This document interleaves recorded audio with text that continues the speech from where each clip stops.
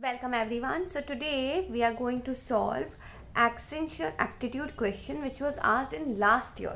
Okay, so basically all these multinational companies have certain tests which you need to pass and certain rounds of interviews. Once you clear all of that, then you can get a job over here.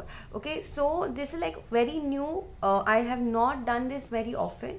I had made one previous video of Infosys aptitude question and a lot of you all liked it, so I thought that let me just do one more of this. If you want me to do more of these kind of questions or pick out those questions which are asked in these aptitude tests, please let me know so in the comment section by typing a yes.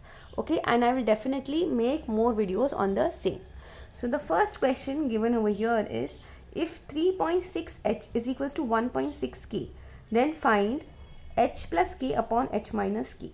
So very quickly, first in such a case we'll find out what is h upon k. In order to find h upon k, we will have to shift 1.6 and 3.6 to the denominator. So here we get is 16 upon 36.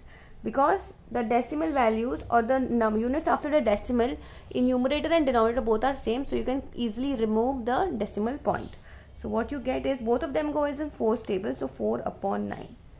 So now understand, when you have something like this h plus k upon h minus k, this looks basically numerator plus denominator, and then we have numerator minus denominator, right? When you have something like this, you just have to do whatever operations you're carrying over here, you can just do it over here as well. So 4 plus 9 upon 4 minus 9.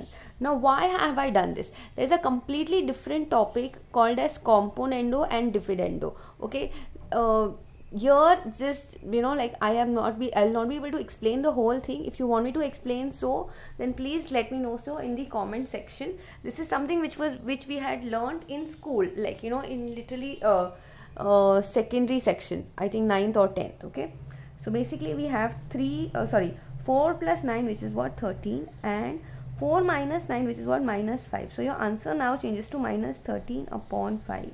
So option B is your correct option. Students, please understand, if you like the way I'm explaining, then please do go ahead and hit the like button, because that gives me tremendous amount of encouragement in doing these kind of videos. Also, it tells the YouTube algorithm that these kind of videos are good for people who are looking for anything related to math or aptitude questions. Okay, so in a way these videos will be pushed to people who are wanting to learn such kind of things. Okay, so now the next question is find value of, now there is a mod over here. Okay, so first we have x plus 2 minus mod of 2x minus 3. Then we have another mod which is getting close, or the previous mod is getting close, at x equals to 3. So let's put x as 3 over here.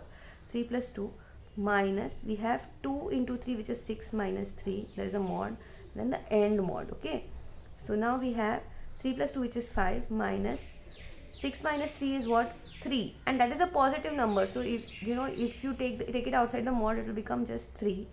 Then your final answer now changes to 2. So here your option B is your correct option.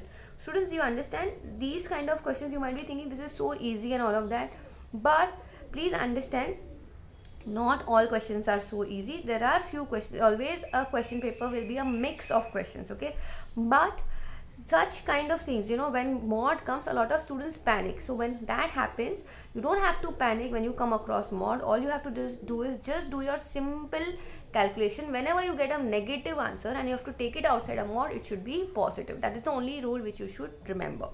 Okay, so now the next one, find the amount lost by Julia when she sold a fan at a loss of 20% if she bought it for 180.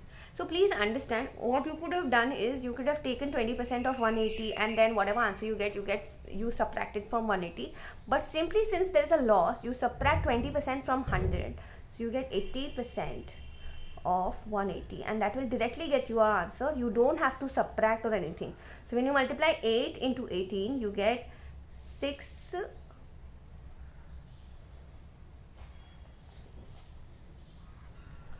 So you get 144, and that here in this case you will have to subtract from 180. Okay, sorry, see here the question was find the amount lost by Julia. Okay, so you just had to find the amount.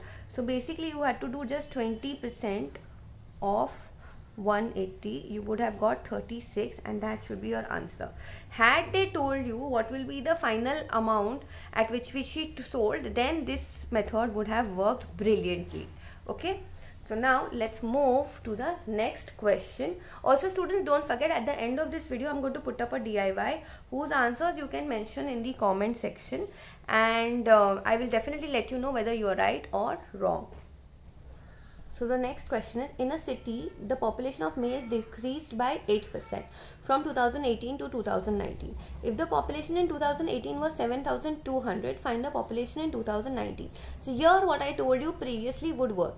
So you'll subtract 8 from 100. So you'll directly do 92% of 7,200.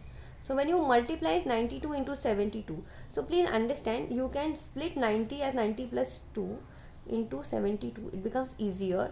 So we have 0, then we have 18, 1 carry, so 64, and you just have to multiply twice, so which is 4 and 144. When you add them, you have 4, 2, 1 carry, 6, 6, 2, 4. So option A is your correct answer. Okay students, if you don't like this method of multiplying, you can definitely do this multiplication directly. Also, I have made a separate video of multiplying 2-digit number with 2-digit number. There is a rainbow method in that.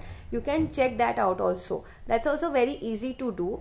But since this was very close, you could have directly distributed 92 as 90 plus 2. So I did that method over here. The link of that rainbow method I'll put up on the top or somewhere in the description. Please go ahead and check it out. Okay, so the next question over here is, the sum of present age of Lucy, Molly and Mary is 75 years. The ratio is this. Then what is the present age of Mary? Okay, so now total is 75, and what is the number which is representing Mary is 6, right, in the ratio, and then you will divide it by the total of all these ratios, which is 15. So you get 5, so you get 30. So your option C is your answer. So now time for your DIY.